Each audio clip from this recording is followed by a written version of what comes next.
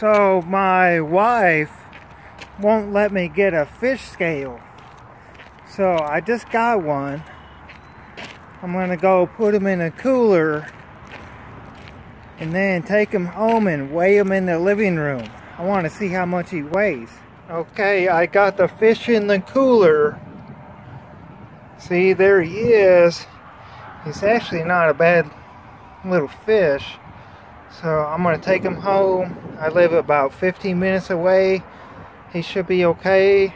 And then we'll see what my wife says. Maybe she'll let me buy a scale now. Okay, so I'm just pulling up down my street, and then I think I'm gonna go get things set up in the living room. Okay, I'm pulling the fish out right now.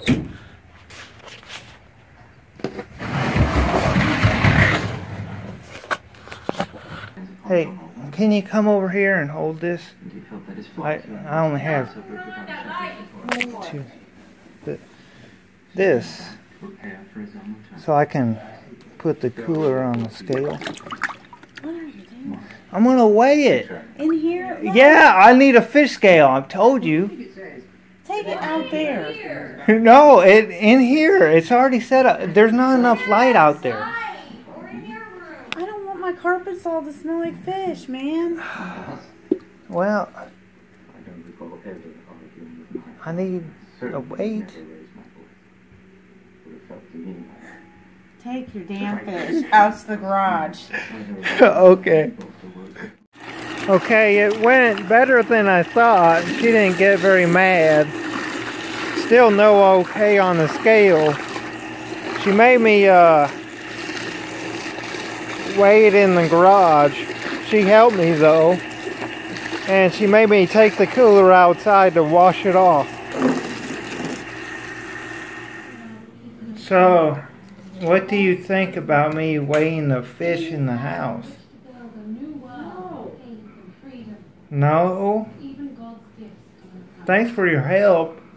I did help you. You did help me, yeah. Why are you getting at me? No, I'm not. I just want your thoughts. I don't want you to weigh the fish in the house. You can weigh it in the living room or the garage. But it's okay for me to bring fish home and weigh them. No, not necessarily. Why do you always have to be, you know what? You better just stop. But such are the casualties of this war on which. Okay.